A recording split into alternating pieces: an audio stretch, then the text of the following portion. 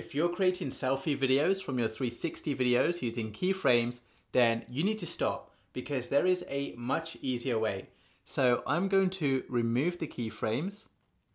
I'm going to put myself in the middle of the video, and to keep myself in the middle of the video automatically, I'm going to use something called deep track. So to start a deep track, I'm going to hold down my finger on the screen and I'm going to draw a box over myself, and this is telling the app to keep myself in the middle of the video. I'll tap start tracking.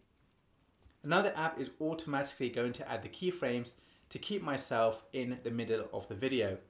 Once the tracking is finished, tap the green highlighted area, and here you can choose a zoom level of your choice, or you can pinch your fingers on the screen to zoom in or out. And now you've reframed your selfie video without using keyframes.